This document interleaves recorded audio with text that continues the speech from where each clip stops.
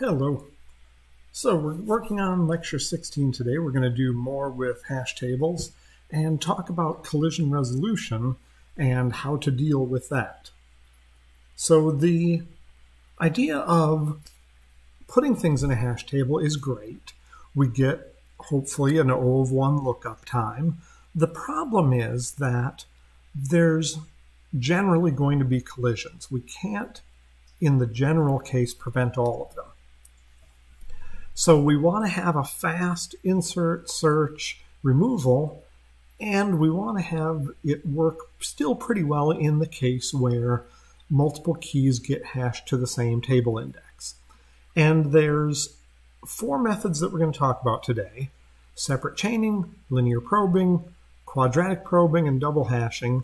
And 3 of these are referred to collectively as the category called open addressing.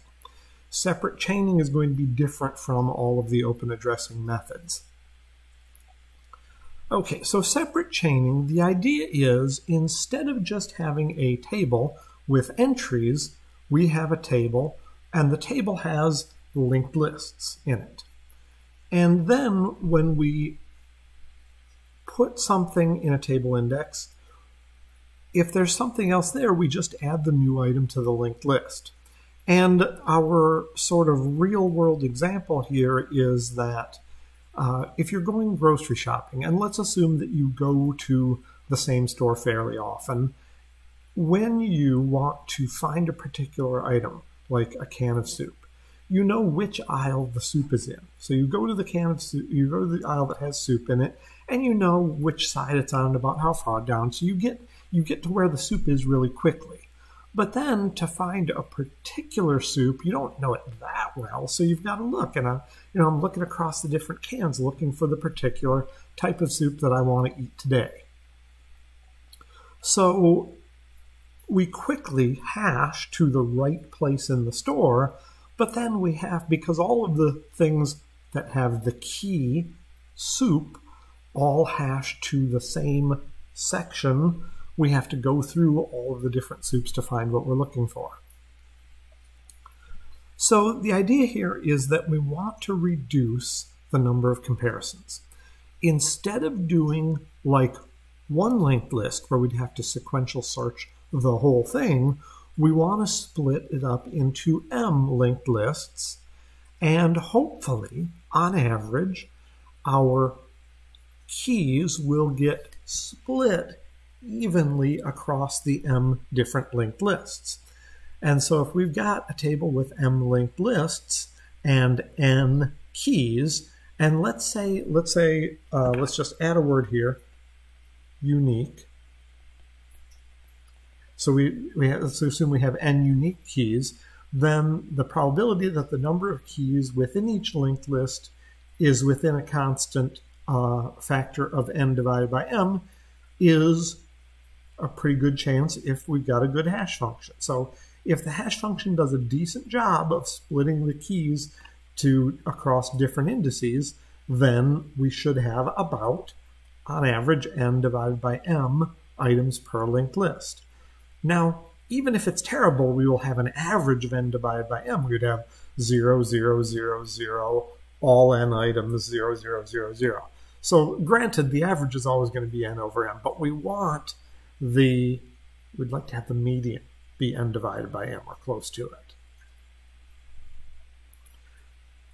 No, see, median would still be bad. So their median would be 0, and median would be 0, the maximum would be N, so yeah, it'd still be bad. So we'd like to divide them up evenly. So we've got this number called the load factor. This number alpha is N divided by M. So when we do this separate chaining, when we put things in the linked lists, then alpha is the average number of items per linked list. And it could be greater than 1. You know, I could have a hash table of size 10 and have 20 items in the hash table, because if the hash function's good, I've got about 2 per linked list.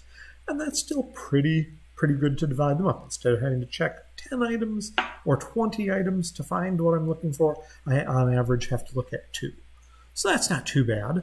With open addressing, I know we haven't talked about this yet, but we're talking about alpha, so we've got a little chicken and egg problem here. So when we do open addressing, let's just say we don't have the linked list, we just have the table. So if we just have the table, then alpha would tell us what percentage of the table indices are occupied, and in that case, alpha would have to be less than or equal to 1. If it's got to go somewhere in the table, then we can't have a load factor greater than 1. If it can be hanging off in a linked list, then we could have a load factor greater than 1. So in separate chaining, we will get insert, we would get O of 1 time if we allow duplicate keys, O of alpha time if not. So if we allow duplicate keys, I just have to say, hey, I got to the right linked list, add this new node to the linked list, whatever's the fastest way. Either at the head, at the tail, I don't care, whatever's O of 1, make it happen. If I allow duplicate keys. But if we don't allow duplicate keys, then it would take us O of alpha. Remember, alpha is the length of that linked list. So I would have to go through those alpha elements to decide, hey, is this key already in there? Because if it's already in there, I can't insert a new one. Maybe I can update the value associated with this value, but I can't add a new item with this key. With search, the time would be proportional to alpha. Whether we allow duplicates or not, I still might have to look through the whole list. And removal depends on search. I can't remove it if I can't search for it first. So we want the removal to be also O of alpha. So we'd like to choose M proportional to N. Maybe not exactly the same, but on the order of. We don't want them divided. We don't want them to be like N squared would be terrible, right? Sure, I don't have to search N squared items. I only have to search N items, but that doesn't give us our O of 1 that we'd like to have. So if I've got lots of items, I would like to, if I had, or I should say, if N was equal to M squared would be a better way to say it. So if N was equal to M squared, then we'd get O of N, and I still don't like that. So we'd like to choose M proportional to N.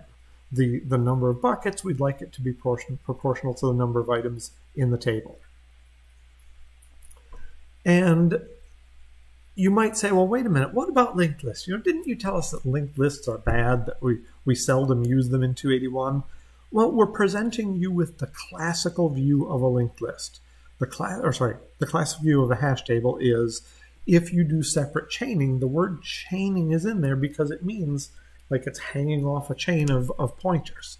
So we could use something other than linked lists. We could use vectors instead of linked lists, but then we'd still have to search through O of alpha items to know if something's in there or not.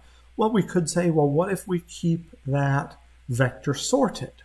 Well, then search would be O of alpha, actually O of log alpha. So search would be O of log alpha, but insert and removal would still be O of alpha because even though I find the spot quickly, I might have to move people over to make room for the new one or move people back to take up space when I remove one.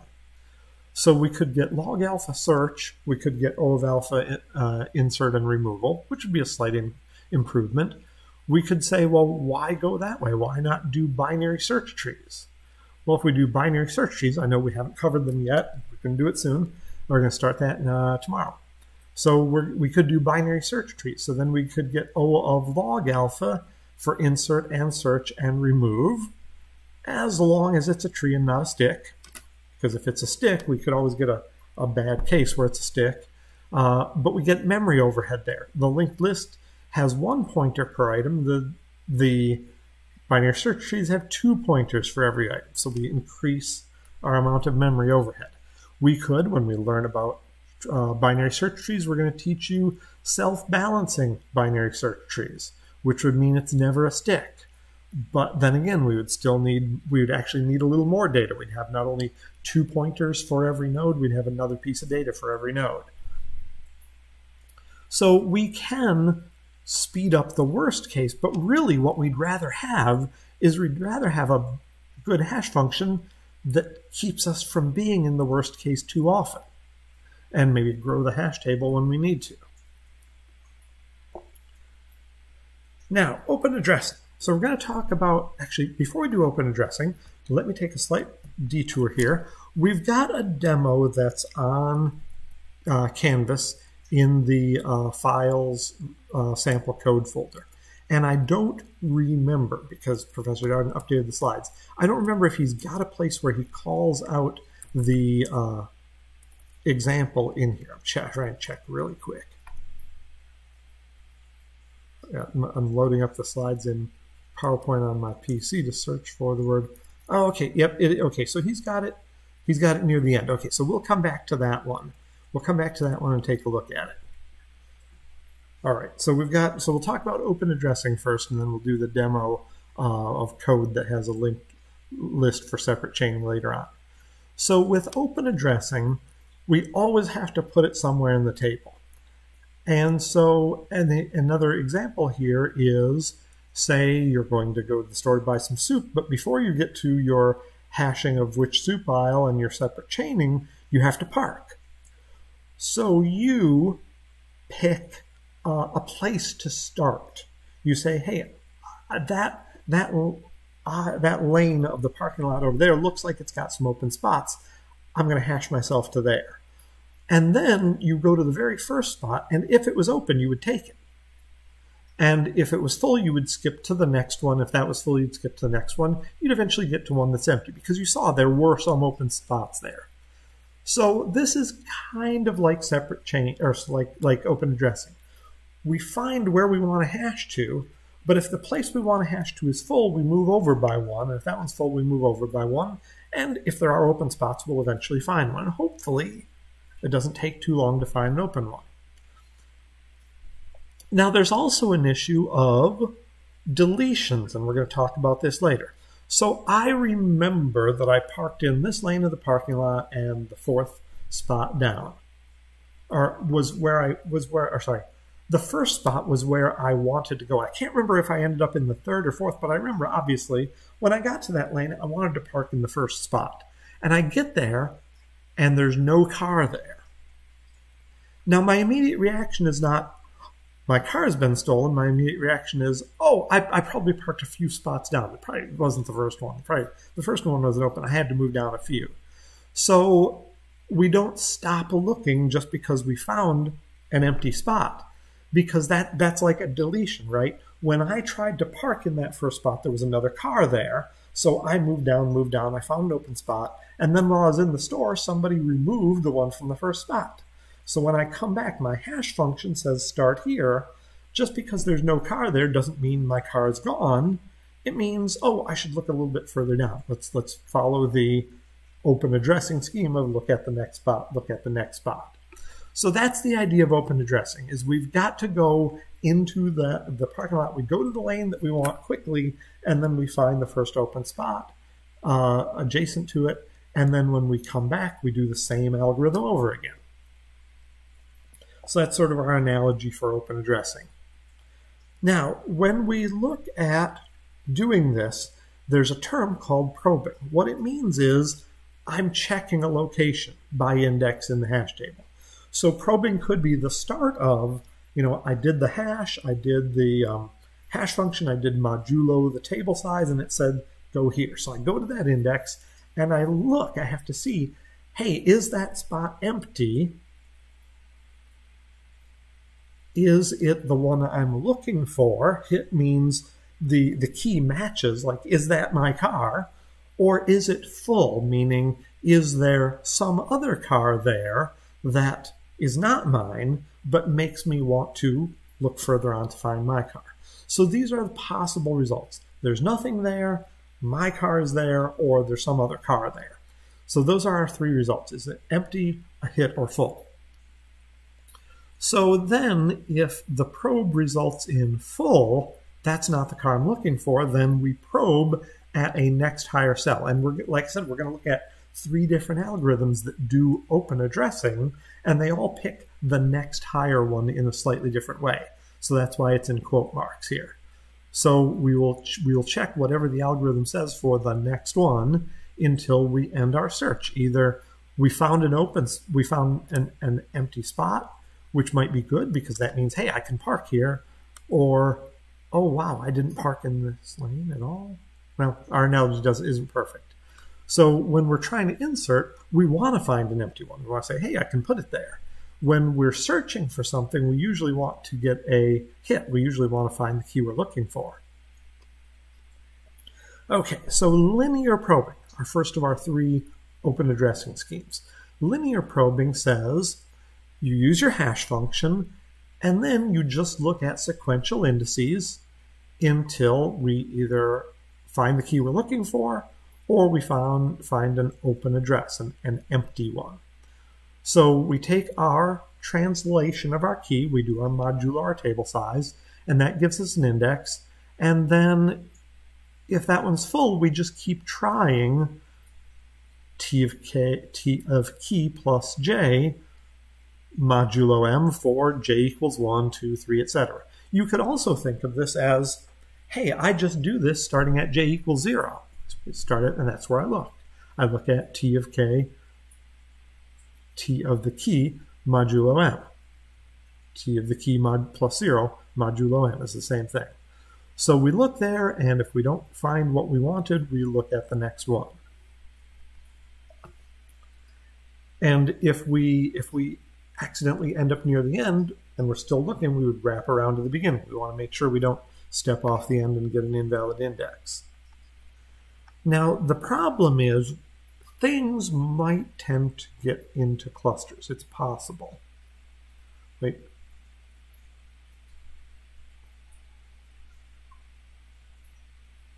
Okay, I paused for a few seconds there. I saw a swirling on my YouTube live preview, so I think I had a little hiccup in the internet, so I wanted to pause there. Okay, so suppose that we're putting things in a hash table, and right now the hash table is half full. So we've got the number of items is about equal to half the size of the hash table. So if we had a hash table of size 10, the number of items in it is 5. So what we want to think about is, what does our best case distribution look like, and what does our worst case distribution look like? So we're not going to worry about the complexity yet. We just want to know, what would it look like, right? What would the worst case look like? So if we had the best case, if I probe and I find the key other than the one I'm looking for, I would look at the next spot. So in the best case, I would like the next spot to always be empty, right?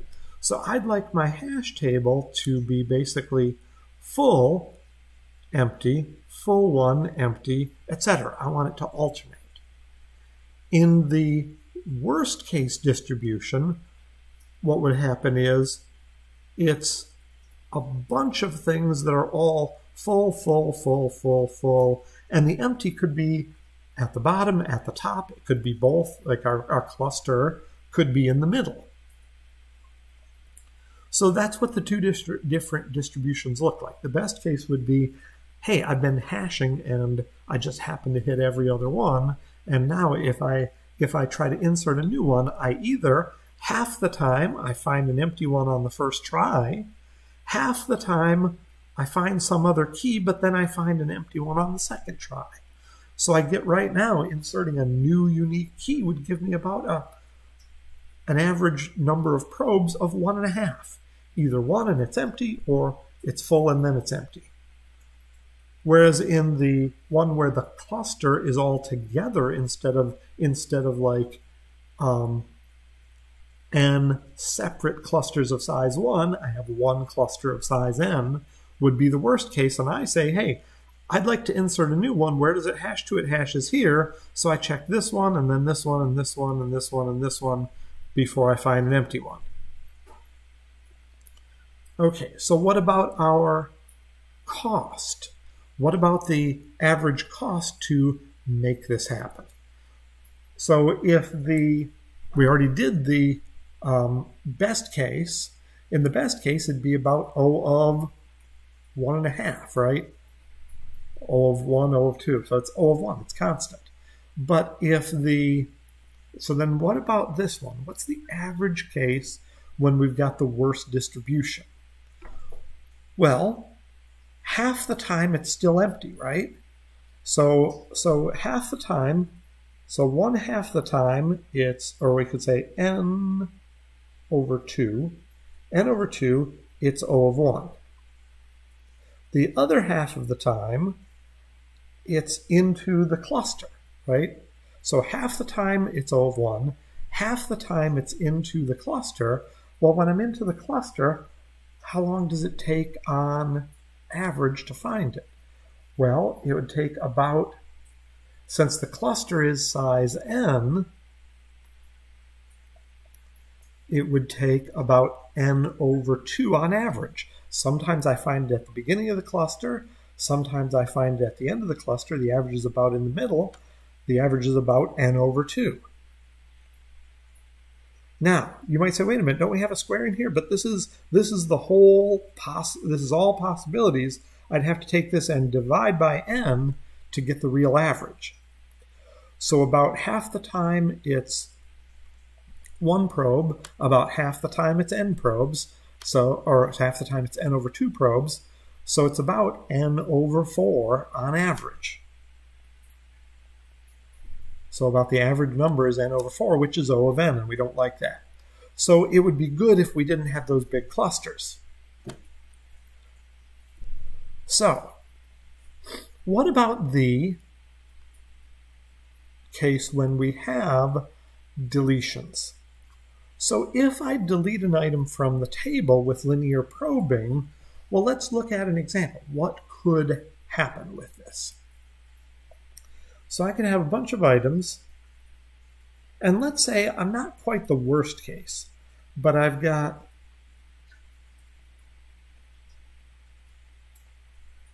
just draw my lines first.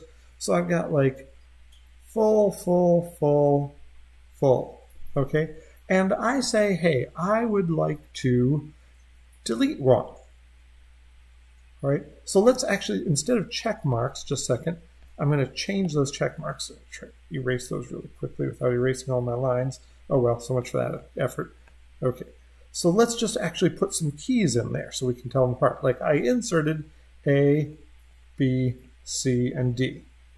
All right, so then I say, hey, let's delete A. All right, A is gone. And now I say, because I'm reading stuff in from data, I do what it says. And then someone asks, is A in there? Or even if we have a bigger hash table, you know, what values are associated with it? Really, we should be showing values associated with these. Someone says, what values associated with A? And I say, well, is A in the table? Well, let's do a hash H of A modulo M, and it says, or I should say T, translation of A modulo M says, hash function says A should be there. But it's not there. There's nothing there. Well, how do I know A is not there? What if I did, here's a different example. What if I did T of C modulo M, and T of C modulo M said T should be there? Well, it's not there, therefore it's not in the table. No, because think of it if I had inserted A, B, C. So when I inserted A, it went there. When I inserted B, B hashed to that spot, I put it there. And when I inserted C, C said, remember, A is already in here. I inserted everything first. So A is in here, so let's look at insertion. So when I inserted C, the hash function said C should go there. I said, well, it can't go there. It's got A in it, so let's do linear probing. Let's look at the next one. Oh, that's got B in it. Let's look at the next one. The next one is empty. Let's put C there. Then A gets removed, and someone asks us, is C in there? So when we skip over to this spot and it's empty because we removed A, we can't just say, well, C's not in there. We have to keep looking because maybe something got removed from this cluster and maybe C is just another spot or two down, which it in fact is. So We would like to, though, let's say I did someone says, is E in there? Okay, so I do T of E and modulo M, and T of E says it should be here. Okay, well, that's not E. I move over to C, that's not it. I move over and I find an empty one. Well, do I stop looking? Or do I say, well, maybe this is a deleted one? So if we delete something, we can't just delete it and call it done, because now future searches, I can't stop when I find an empty spot. I have to keep searching. I have to search the entire hash table possibly. So we can't just delete it and call it done. We would have to either remove A and rehash the rest of the cluster. So we'd say, well, A is removed, and then everybody that follows it, we've got to rehash them. So B stays where it is, C gets rehashed and put over here and gets deleted. But now think about, what if that cluster is half the table size? What if the cluster is size M over 2, and that is N? All the items are there. So now deleting the first one makes me rehash everybody else. Now removal is O of N. And I don't want removal to be O of N. I want it to be as quick as possible. So rehashing the rest of the cluster is bad. We could spend a lot of time. Do you move yes? Do you move no? Do you move yes? We could spend a lot of time rehashing the rest of that cluster. The other way to do it would be to mark it as deleted. We could say, hey, let's mark this item as deleted, and then when I say, hey, is C in there? I look at this one and it's got like let's put a D in the corner. It says, hey, this one has been deleted. So I know I've got to keep looking. So I move over by 1, I look at B. Well, it's full. It's got a different key than what I'm looking for. So I move over and I find C. Good, I'm done. Let's say I was searching for E. When I'm searching for E, E is supposed to be where B is, but that's not E. I move over by 1. That's C, that's not E. So I move over by 1, and I find one that has never, ever been occupied. Now I know I can stop looking because E is not in this cluster. When I find an empty one, I stop looking. So that's why we need if we're going to allow things to be removed, it's better to mark something as deleted than rehashing the whole cluster. Because once I find the one I want to delete, then finishing the delete is O of 1. I mark it as deleted and I'm done. But then if I don't do that, if I do the rehashing, then removal would be always O of the cluster size. Because I'd either have to search from the beginning of the cluster to the end to find it, or I'd find it at the beginning and I have to rehash everyone else in the cluster. So I don't want to do that. As soon as I find it, I'd like deletion to be done in O of 1 time after finding the item, not having to go to the end of the cluster. So the deleted, the marking things as deleted is good, and also it doesn't really take extra memory because we already had to have a way to say this item in the hash table is occupied and this one is empty and has never held anything. So we still needed 2 possibilities. This one has something in it, this one doesn't have something in it. Now we need 3 possibilities. Either it has something in it right now, it has a deleted item, or it's never ever had anything in it. So we just go from 2 types of status to 3. So we've got a new outcome when we probe. Our new outcome is we could find a deleted one. And a deleted one, an insert considers it as a place that it could do an insert if it doesn't exist elsewhere. I'll do an example in just a minute. Search considers it occupied and keeps looking. So let's do an example of doing an insert with a deleted item. Now, the details of this are important because Lab 7, you're going to be finishing a hash table that we started. We started it, we didn't quite finish it. We got like 2/3 of it done, something like that. And there's like 3 functions or so that you have to write. So all the structure is there, all the functions are there, you just have to finish, like, I know you have to do insert, you've got to do square brackets, and you've got to do grow, and we'll talk about growing a hash table later. But let's look at why insert might have to look a little bit further. So let's say we've got our hash table, and I've got one.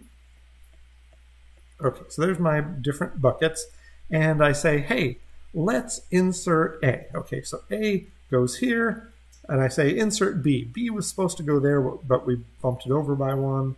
We say insert C. Well, C is supposed to go where A is, but we get bumped over, so C goes here. Now, let's say we remove A. Okay, so we remove A, and we mark this one, let's change colors, we mark this one as deleted. Now it's obvious which ones are empty and which ones are full. We need to mark, just visually, we just need to mark the deleted ones. Okay, so that one's been deleted. Now someone says, so we said insert A, insert B, insert C, then we said remove A, and now someone says insert C. Well, we hash C, and it says, well, here's where C should go, and it's deleted. Well, I can't just insert C if I'm not allowing duplicates. If I'm not allowing duplicates, I can't just insert a C here. I've got to move over and say, well, wait a minute. Well, C might be part of a cluster. There's a deleted item here. Maybe C got bumped in the past, so I would have to keep looking. And I'd probe here, probe here, probe here, and say, oh, look, C's already in there. I can't insert it. Done. All right.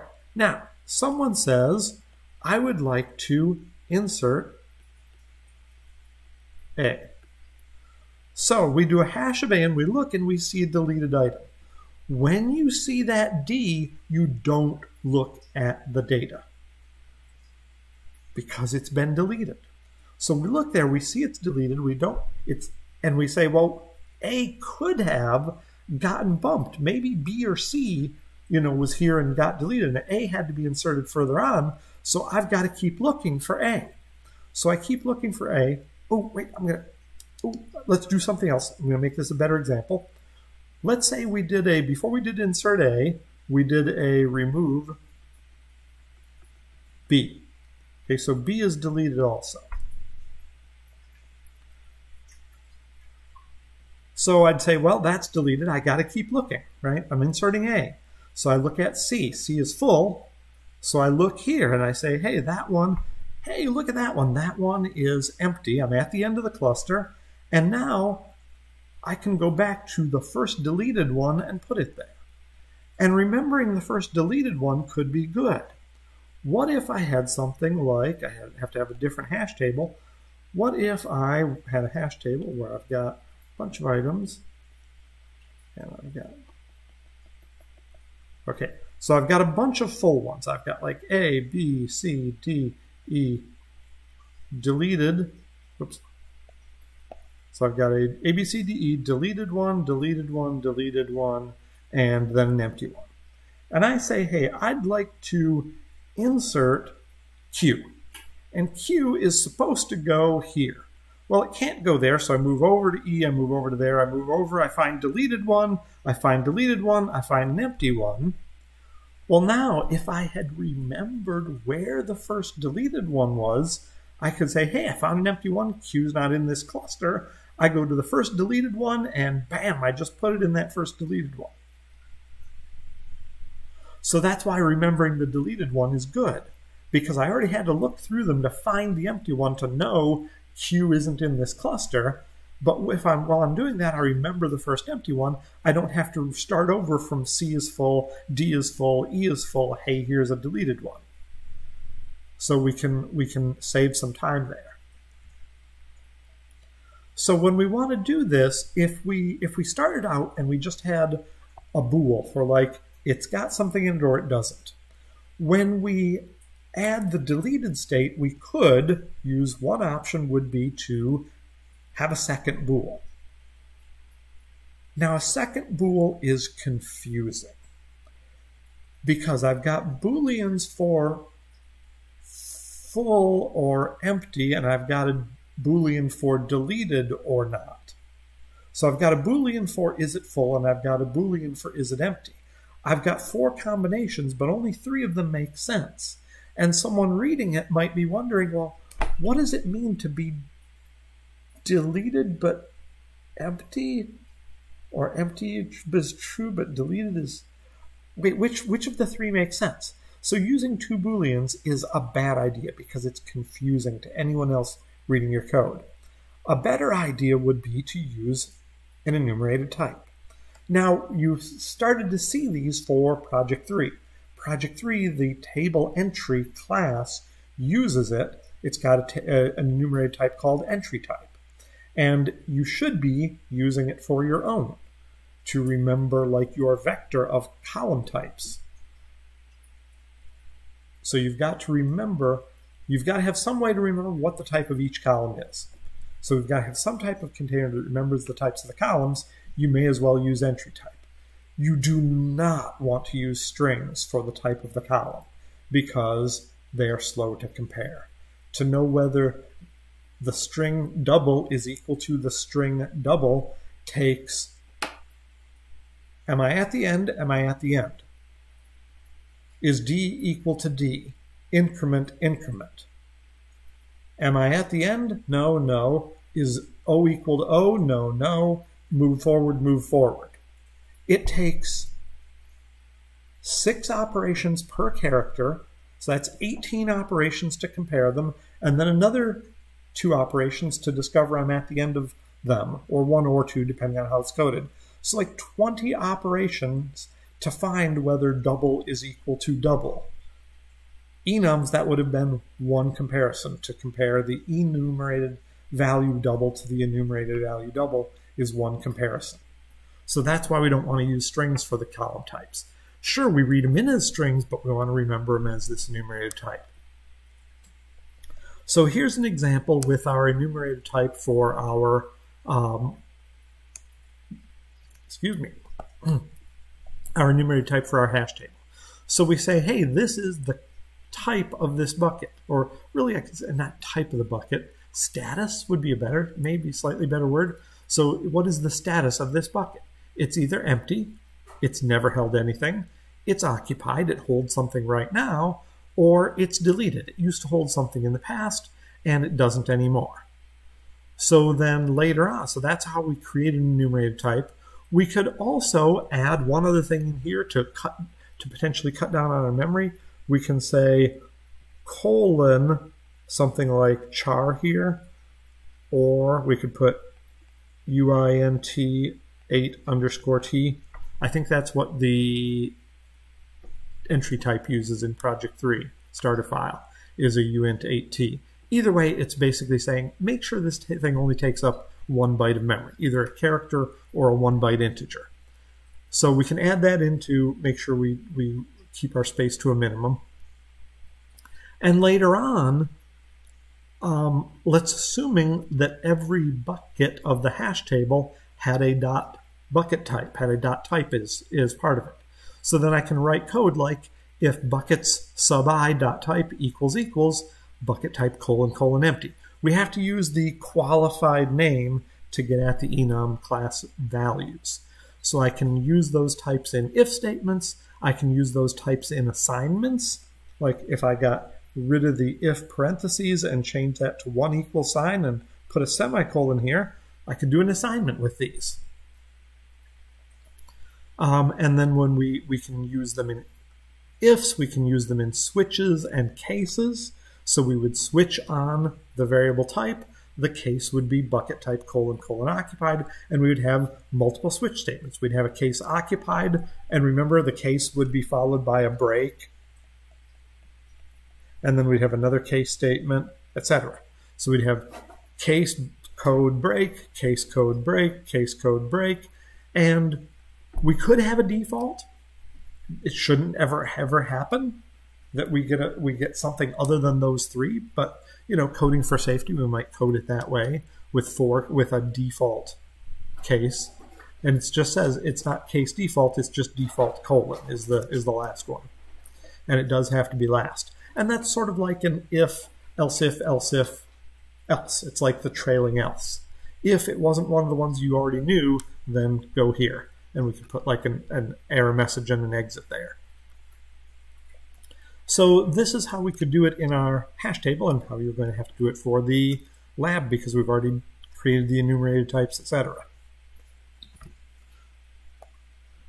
So what we want to look at is, if we do open addressing and there's collisions occurring, how many probes does it take to get a hit, to find the key I'm looking for, or to get a miss, which could be what I'm looking for. Like if I'm trying to insert, I'm looking for a miss. I'm trying to find an open spot to put this thing.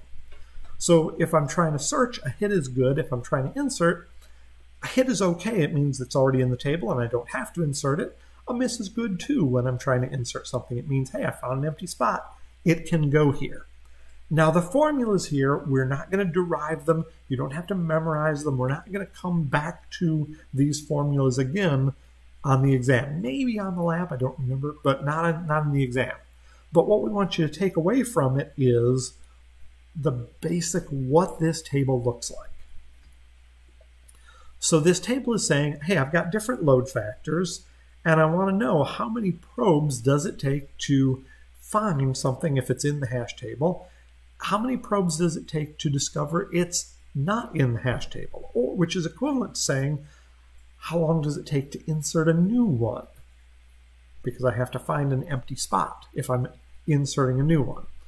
So those two different formulas from the previous slide say that if it's in there and you go looking for it, it'll take about, let's say the hash table is half full, about 1.5 probes. But if we let the hash table get up to 90% full, it'll take 5.5 probes just to find if something is in there or not.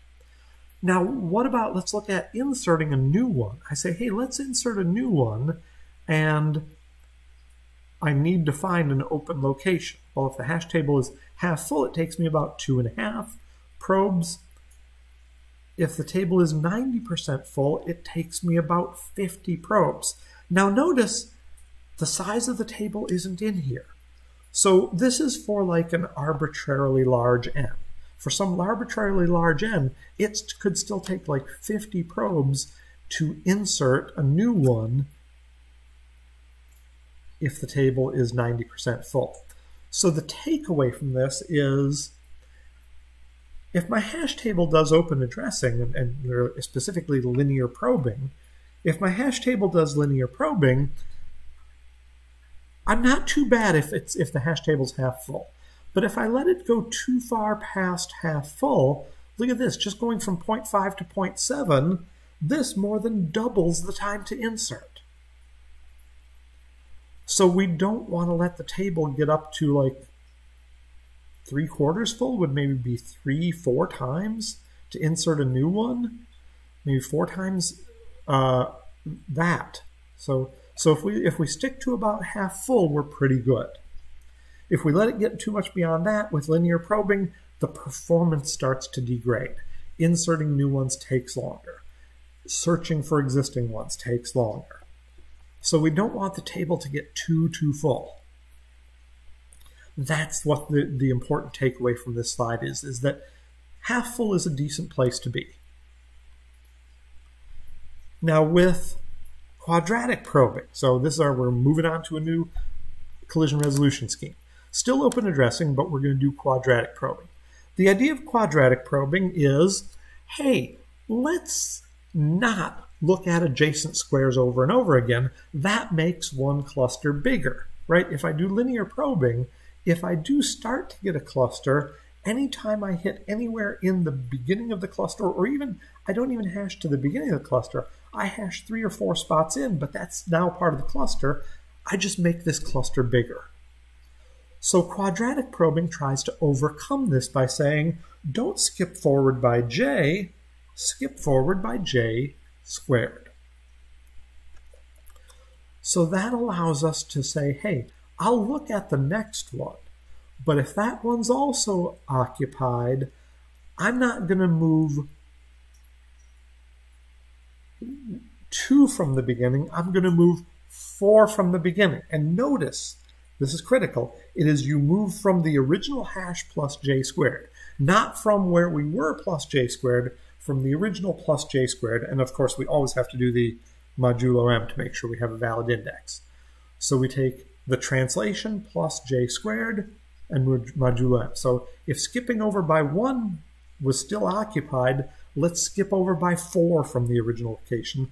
Let's skip over by 9 from the original location. And that tries to not make the one cluster bigger. It tries to make a new, smaller cluster. That's the idea of quadratic probing. Now, when we resolve collisions with quadratic probing, we get different, even uglier formulas.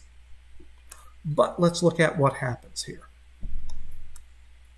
When we've got a successful search, so this was linear probing, so we've repainted the slide here. Oh, wait, oops, sorry. Nope, quadratic probing. I'm misreading. Okay, so with quadratic probing, we've got 1.44 and 2.19. What I was doing is I was looking back on my PC to find the earlier numbers. So the earlier numbers for linear were 1.5 and 2.5. So we improved the successful search a little bit, but we improved the unsuccessful search by even more. So small increase, 0.06, 0.06 out of 1.5 is a little over 120, so about 5%-ish, 4%-ish, something like that. But this one is a little bit bigger. It's about 1/8, or about a little less than 1/8, so about 12%. So we went from about 4% improvement to about 12% improvement. So not too bad. There is one problem, though, with quadratic probing. With quadratic probing, you really, really don't want to go beyond half full. It's bad. Because, let's do a little example. I say, hey, I'd like to hash something, and let's make a hash table here.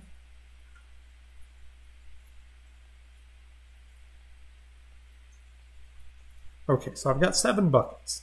All right. And I say, hey, let's hash a key. So let's insert key 1.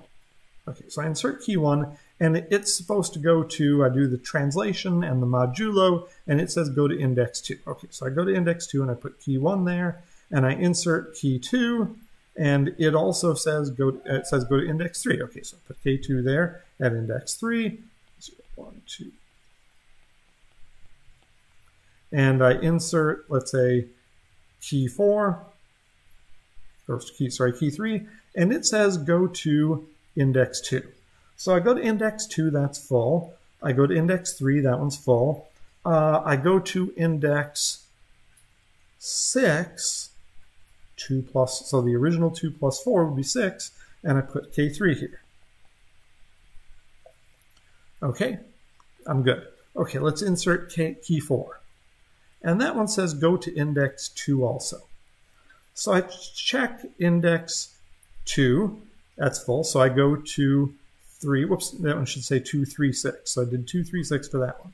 So this one goes to 2, and then to 3, and then it goes to 6, and that one's full. Okay, so then I go to 2 plus 9 is 11. 11 modulo 7 is 4, right?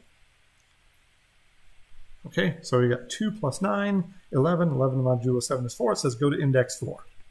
And there we go. So key 4 goes there. All right, so now I say insert key 5, and I'm unlucky, key 5 also says go to index 2. So I try 2, I try 3, I try 6, I try 4. Then I would look at, I'm up to my 4th probe, right? So that would be 16. 16 plus 2 is 18. 18 modulo 7 is 4. Okay, how about 25? 25 plus 2 is 27. 27 modulo 7 is 6. Okay, that's, nope. Okay, how about 36? 36, 38. 38 modulo 7 is 3. Oh, that's occupied. Okay, 49 plus 2 is 51. 51 modulo 7 is 2. Nope. 64 plus 2 is 66. Modulo 7 is 3. Nope. We got a problem. It's referred to as residual squares. What it means is that when you square a number, it can only take on certain, or if you square a number and you do modulo anything, even the fact that we had a prime table size didn't help. If you take a number squared, modulo anything, and it could be a number squared like j squared plus a constant, it doesn't matter, and we take it modulo anything, there are a limited number of possibilities of the remainder. If you go beyond 50% full, this can happen. So if the table size was even, 50% would be okay. But as soon as you move beyond 50%, residual squares can happen. And then the numbers in this slide beyond here go out the window if you get residual squares occurring. So we got to be careful. If we do quadratic probing, we don't want to go beyond half full. Bad things can happen. So quadratic probing does cut down things down, but we just got to be really careful we don't do too full of a load factor. Next idea, double hashing.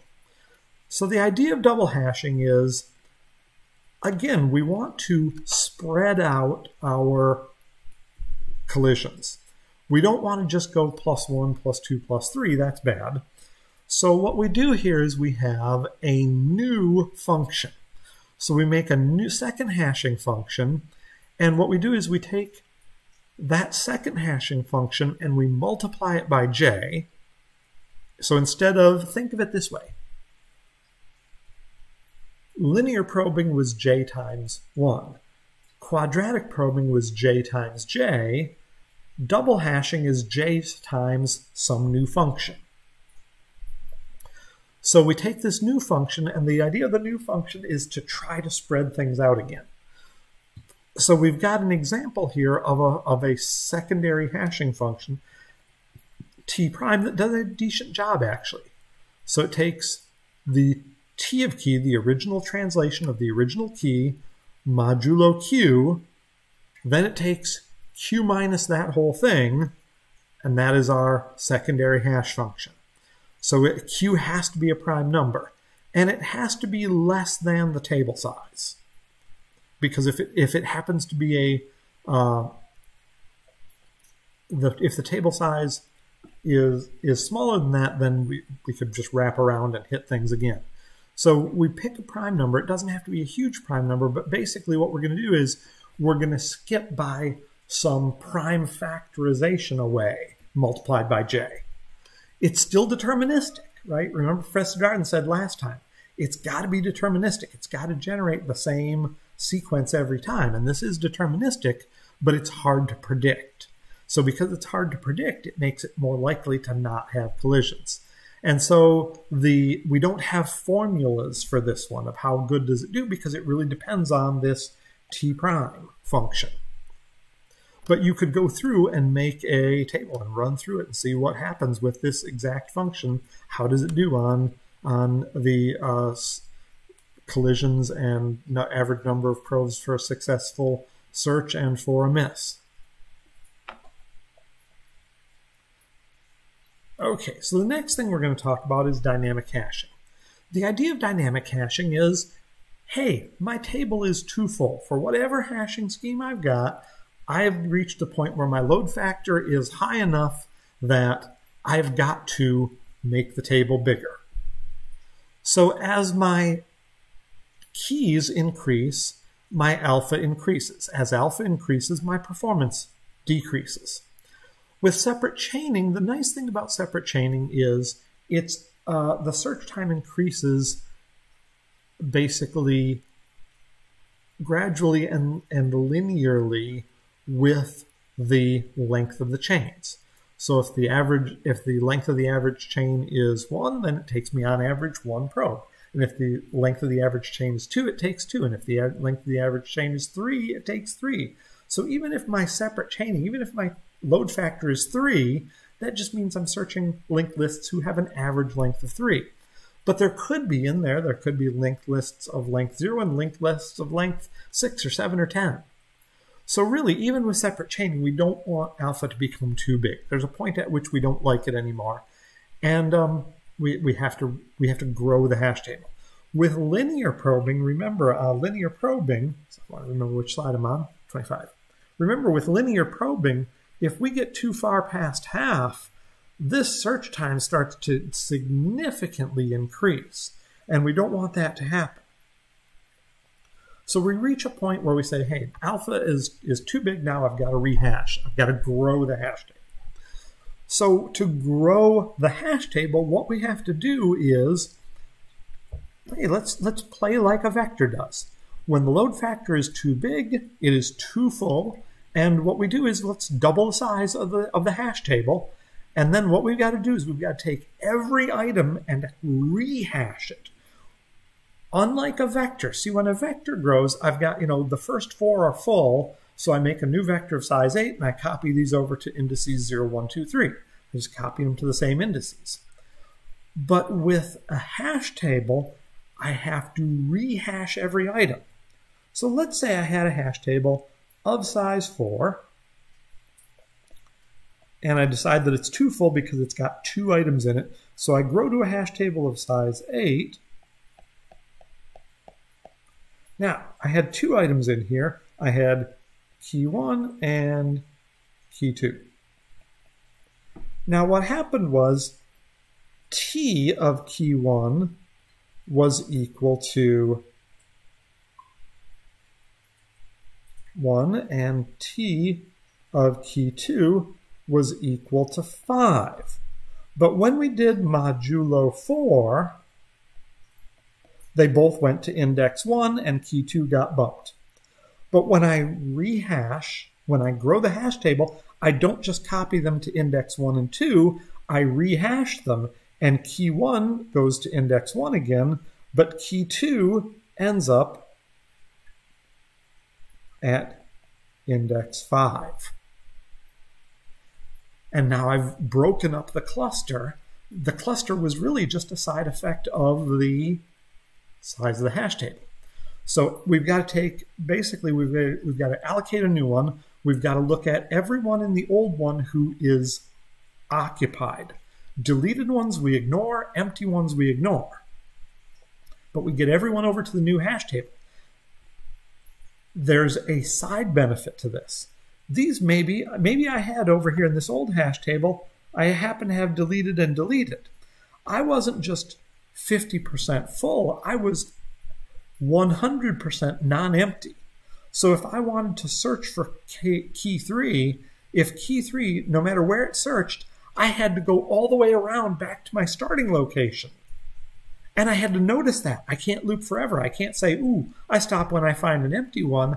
I've got to stay, I stop when I find an empty one, or I wrap around to my beginning, and now I know, hey, the whole table is either full or deleted. The benefit now is that in my new hash table, there are no deleted ones. Everybody is either empty or occupied. And now I can deallocate that old container, and now I use this container. And when you implement this, think about what you can do with vectors. Think about swap. When you do lab 7 and you do the rehash and grow function, you're going to have to do this. You're going to have to allocate a new vector that's twice as big as the old one. You're going to have to get things from the old one to the new one, and you're going to have to, at some point, swap the old one with the new one. Because you've got a member variable called buckets. You've got a temporary vector in the rehash and grow that is going to disappear. And so what we can do is we don't want to make a copy, then resize the original, and then rehash everything. Too much work. I want to say, hey, make a new one that's bigger, And then at some point I'm going to swap them, and I'm going to get everything into the new one. And then when I'm done, the temp vector disappears. That's my old one. And swapping two vectors is O of 1. Swapping two vectors is O of 1 because it swaps pointers, it swaps sizes, it swaps capacities. Basically, it swaps pointers, swap size t, done. It's O of 1. So it still takes O of n time to copy n items over from the old one to the new one to rehash the occupied ones from the old one to the new one, but I don't have to spend extra time on the vectors. So this is going to be expensive to do, but it's not going to happen that often. So if we look at the amortized analysis, we can't guarantee that every operation is fast, but we can guarantee the average cost per operation is going to be low. The total cost is low, but the performance profile is spiky.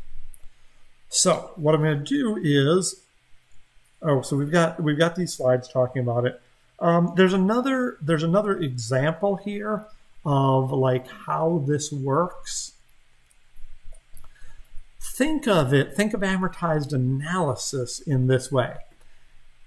When you insert, that costs time, right? Let's say that every time we did an insert, we also put some time in the time bank, a constant amount of time. So I paid a constant amount of time to finish the insert, and I also deposited some constant amount of time into a time bank. Then the first ones where I don't have to grow, I'm building up a balance. I'm building up a balance of time. And then when I do the one that, hey, I'm about to go to half full. I don't like half full is bad. Let's grow it. So I grow it by doubling, etc. So I'm faced with now a big bill, right? It's going to take time to take everybody and rehash them. But I also have a balance in my time bank to spend. So if everybody that did an insert spent twice as much time because they put extra time in the time bank. So instead of every insert taking O of 1, it took O of 2. O of 1 time to do it, and O of 1 got deposited. When it's time to rehash them, they've already paid for their rehashing.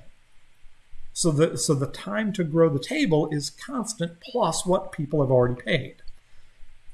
Which means every insert took twice as long. On average, every insert took twice as long. This is just a different view of it, of how amortized analysis, just how to view amortized analysis.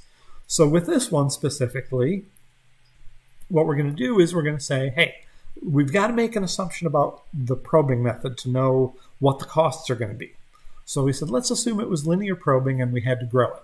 And that's actually what you're going to do in lab. You're going to do linear probing. You're going to grow when it's approximately half full. You can grow when it's surpassing half full. You can grow when it touches half full. It doesn't matter. The autograder for this is actually stupendous on grading you correctly, even if you do it different than us. So you just have to grow when it's about half full. So we said, okay, so let's say we've got a table of size M, and I've got a table that is half full. Or to get there, I had to insert M over 2 minus 1 keys. So every one of those needed to find an empty spot. Finding an empty spot comes from this column. But no one in there costed more than 2.5 on average.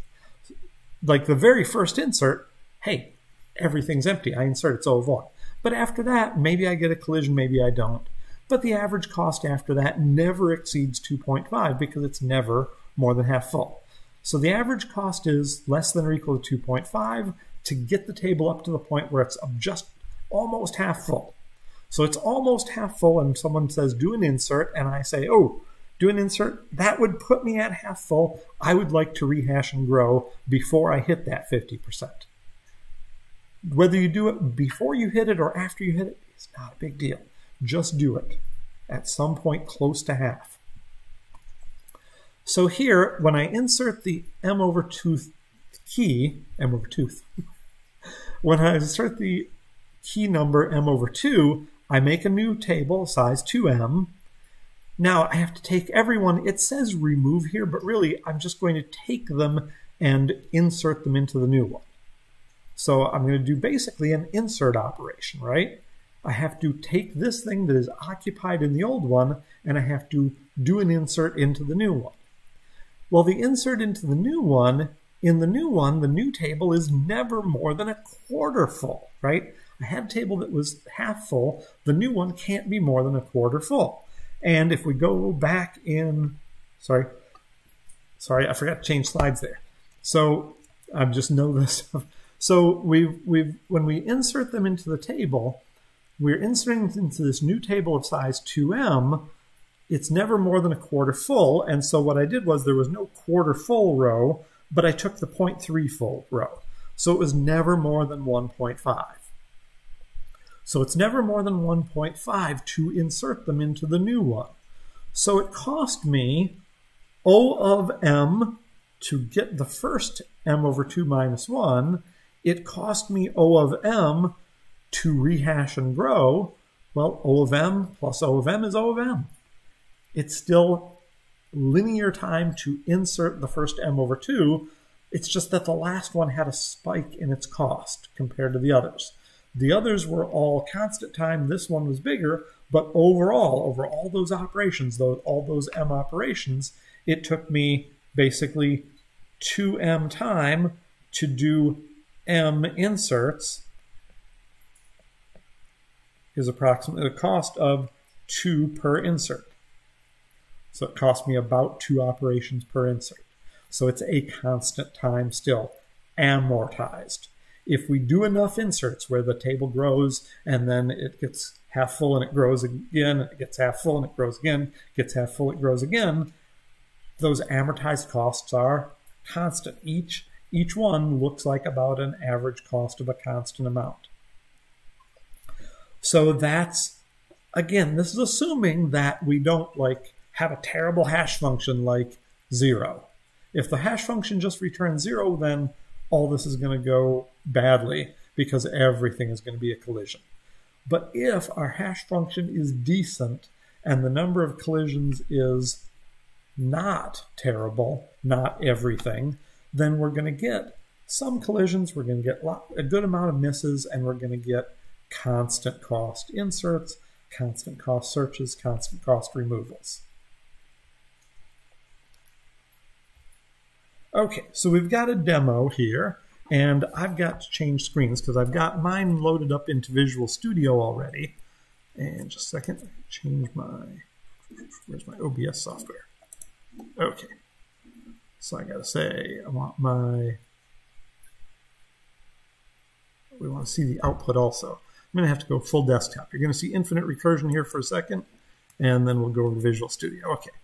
So let's just run this program and see what it does. Okay, so it says the value associated with my name is 0. I added it to the table. Oh, well, then the value associated with my name is 123.4. I remove it from the table and I look up the value associated with my name. It's 0 again. Now, wait a minute. Let's look at the code. In main, it says, okay, so I create an empty hash table. I say get the value associated with David Paoletti. Well, that get said 0, but it wasn't in the table. But getting it forced it to exist. This is like square brackets. And in fact, later on, there's going to be a square brackets operation. So I insert, I say add David Paoletti with the value 123.4, and I do a get. It says 123.4. I say remove it. What's the value? The value is 0 because if it doesn't exist, it must exist. Okay, what about testing? I square brackets testing. Okay, subscript testing is 0. I look up, I square brackets testing. If it doesn't exist, it must exist. So my simple hash table, it does not have a find with an iterator. It has a get that gets the value associated with a key, and it's got square brackets, which basically does the same thing. It's got an insert that if the key already exists, it updates the value. Pretty simple. I clear the whole table. I do square brackets testing. I get the value 0 because, well, looking it up with square brackets makes it exist. And this is, the square brackets at least is exactly how the STL works. When you want something to exist, you square brackets it. Now, let's look at how I made this happen. So this is hashtable.h. So hashtable.h, we include a linked hash list. We'll look at that in a minute. We got a description up here. We've got a template. So it's template type on the key type, the value type, and the hash type. So you have to give me a hash function, and I'll remember it. I'll make a member variable of the hasher, and then I'll use it. I've got a hash table of size 251. This one does not have a rehash and grow. I didn't write it for you. You got to do that for lab 7. So this one has a fixed table whose size is a prime. Okay. It says, note, there's no destructor. In fact, there's no constructor. The default constructor makes an array of linked hash lists.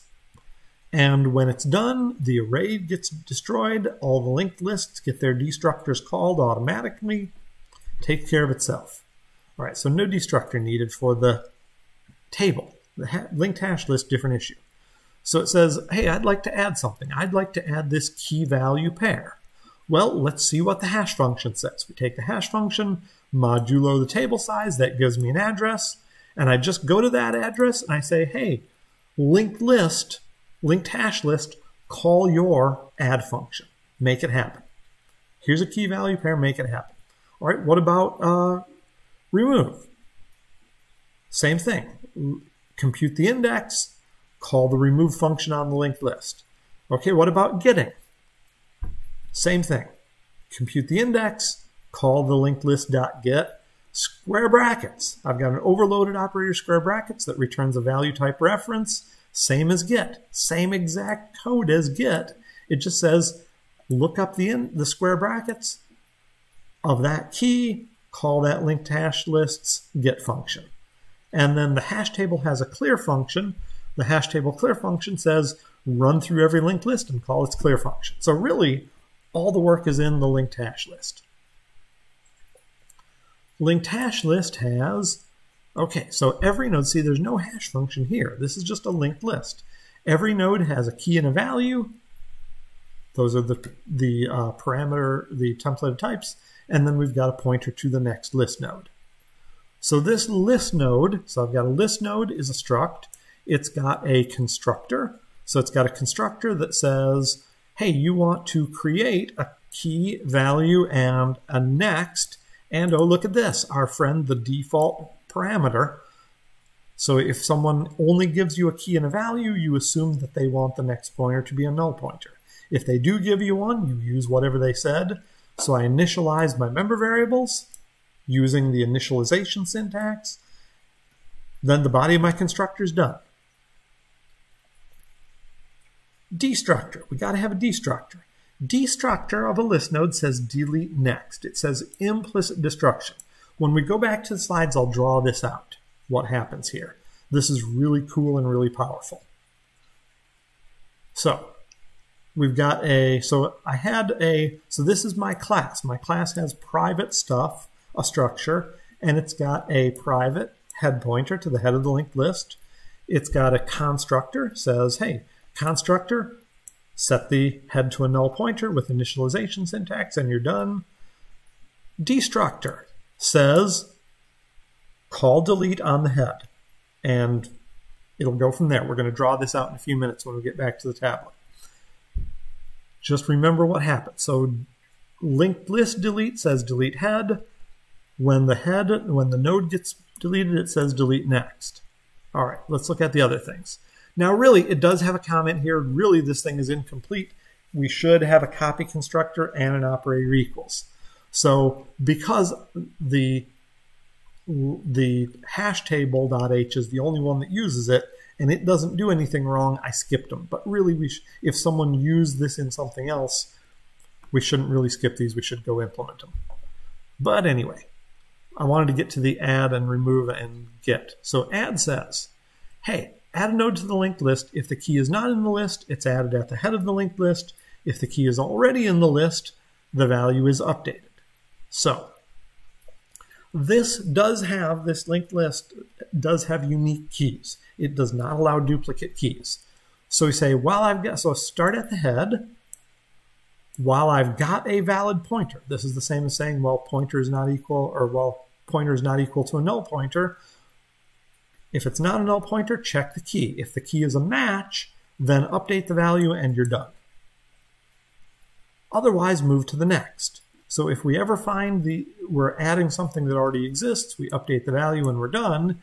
If we get out of the while loop, meaning we got a null pointer, we know it's not in there, we say, hey, set the head equal to a new node. The new node will be the key value we want to insert and the old head. Remember, this side has to resolve before the assignment can happen. So we take the old head of the linked list becomes the new head's next pointer. Remember, our list node constructor has a pointer to the next. So that's the default next is going to be the old head. So it adds this new one at the new head. The old head becomes the next in this one's chain. Okay, remove says I'm going to need some pointers. If the list is empty, do nothing. That was basically to avoid a seg fault. So then and we need a special case here, because if the head is the key, we have to change the head. If it's some other node, we've got to change somebody's next pointer. So if it was the head of the linked list, or if there was no linked list, we got a special case. If it's the head of the linked list, we got a special case. Else, we've got to go through the linked list. So we remember who's the head, point the real head to the next, say this one has this node that I'm going to delete has no next in it. This is important because of the delete, and then we delete the node pointer. If we skip this line, if we comment that out, it'll destroy the whole linked list because of that implicit destruction. Whenever you delete a node pointer, it deletes next. So that's why we've got to we can't comment this out. We got to set the node pointer next to a null pointer, otherwise we'd kill the rest of the linked list. Then it says, okay, it might be in there. I know it's not an empty list. I know it's not at the head. It might be in there, so let's start at the head. Well, that's not a null pointer and we haven't found the key. We've got basically two pointers, previous pointer and node pointer.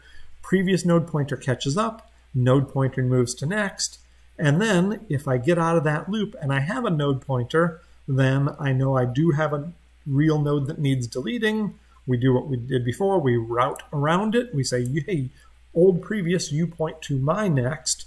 Whether it's a null pointer or not, I don't care. You point to whoever my next is. I don't have a next, I get deleted. And then get is kind of similar to both of those. It says, hey, if it's in there, update the return the value, so return a reference to the value. If it's not in there, so we try to find it. So this is the finding part. So we try to find it. If we find it, we return the value by reference. And then they get to change the value associated with the key. Otherwise, we move on. So we try to find it. If we never find it, we create a new one at the head. So we say, hey, let's create a new node. Let's let the old head be its next. And here is how the default value happens. We say value type parentheses. This thing will not work if value type doesn't have a default constructor. It's got to have one. So we create an anonymous variable of this value type, immediately give it to the new list node, shove it into the linked list at the head. Head next points to the old head, and we return the value that we just inserted. We know we added it at the head, so we know we can just return head value. And clear just deletes the head and sets it to a null pointer. Okay, let me go back to OBS for a second. Got to go back to lecture mixed, and we're almost done here. So how the deletion occurs. We got a summary slide. So how the deletion occurs. Remember, I've got head, which points to a node, which has a next, which points to a node, which has a next, which points to a node, which has a next, which points to a node, which has a null pointer. So the implicit destruction, when you delete, so if I just have one node, like temp points to a node and the node has a null pointer for next. If I delete that node, the deleting the node says delete next, and delete next a null pointer does nothing. But when we delete the head of the linked list, when clear says delete head calls the destructor on the node, which calls delete next, right? So I'm in the node destructor, which says delete next, which calls the node destructor. It is implicit, meaning you didn't have to specify that it would delete everything, but it did. And it is deleting the entire linked list tail recursively. Basically, the destructor, you're not allowed to call destructors yourself. That's a bad thing. But when the destructor calls delete, the thing that delete calls does is, and then that's the end of the function, right? Delete calls the destructor on the node, which is what's running right now. So it reuses the stack frame to call delete, and basically every node gets killed in the entire linked list, one after another, with using only one stack frame. It's really, really cool. If you had known this, you could have maybe done this in pairing heap. You could have said, my pairing heap nodes have a destructor. The node destructor says delete child, delete sibling. And then your destructor would just say delete head. You wouldn't even need a special case for a null pointer. You just say, hey, if it's a null pointer, it's not tail recursive because there's one has to happen before the other. But if you've got a decent pairing heap that is not a huge big stick, it'll work. It won't overflow the stack. I've tried it. So if we'd known this back then, we could have done it. Oh well, too late now. So last slide here, just summary. Remember, we've got separate chaining is different from all of these. All of those are called the open addressing. So separate chaining is different from all the others that use open addressing. Dynamic hashing can be applied to any of the four. Eventually, no matter what method you've got, you're going to have a point where, hey, my hash table's too full, I've got to grow it by doubling, etc. Now, if you want to know what does the STL do, stick around for one more minute. So what the STL's unordered map does, at least the version that I looked at, is it starts out an empty hash table is size 8. They didn't want to make it 0 because they didn't want to have to grow by doubling too many times. It basically goes empty hash table is size 8, then when it's half full, it goes to 64, then it goes to 512, and then it doubles after that. They just didn't want to rehash and grow too many times when the hash table is small, and they found through testing that not many people used small hash tables. And so the wasted space isn't too big of a deal because most hash tables are bigger than that. Also, the STL uses separate chaining. They did separate chaining because they wanted something to happen. They wanted hash table iterators to persist. Even if you've got a hash table, if you do a find on something and then you insert something and grow the hash table, that iterator that you did the find on is still valid. That iterator is still valid until the item it points to gets deleted. So if you don't delete it, you can grow the hash table, shrink it, add and remove other things. It doesn't matter. This iterator is always valid because it's basically the iterator in an STL standard unordered map and unordered set. The iterator is basically a linked list node pointer, and the node never moves. It stays in memory somehow. Someone else might link to it. It might have a different next, but the node itself stays where it was created. And that was their goal. They wanted iterators to be valid the whole way through. Is it the most efficient? No. If you look at someplace like Google has a Google template library. They have, at least the last I heard, 3 different hash tables beyond standard unordered map. They've got 3 hash tables with varying degrees of features and speed. The more features you have, the less speed. So you can pick the one with the features you want with the best, most often hitting O(1) behavior, etc. Okay, so that's it for today for lecture. We're going to call it done here, and then we will see you in Prof's hours after some lunchtime.